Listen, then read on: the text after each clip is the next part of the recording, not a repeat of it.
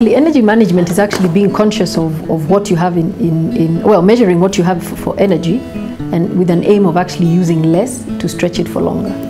So we took an analogy of a woman who living somewhere, she only has 3 pieces of firewood and she's got to feed a family. She has to be very conscious how she uses the firewood, such that she uses the least firewood to enable her to stretch it for a week. And that is what I would say energy efficiency is about. Welcome to the 9th edition of the Energy Management Awards. It will be on 31st May 2013.